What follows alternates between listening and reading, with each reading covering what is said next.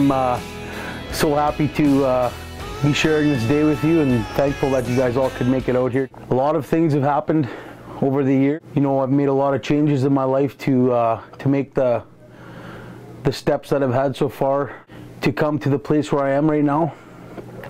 And it's been a journey, and it still is a journey. I really enjoy what I'm doing in the program right now. I'm a second-year student. It's a blessing. I get to minister to guys and help them out. Before I came into Teen Challenge, my main problem was painkillers. I was injecting morphine on a daily basis, and it was ruining my life, my family, my relationship. Empty shell, walking around, just living, existing basically. And that's when I decided, you know, I got to make a change. Coming to Teen Challenge, February 21st I came in. Teen Challenge has the answer, and that's Jesus.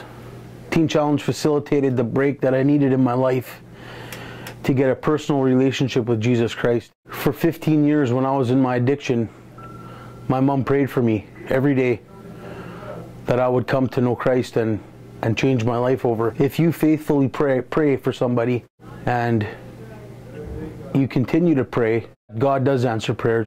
I'm an answer to prayer.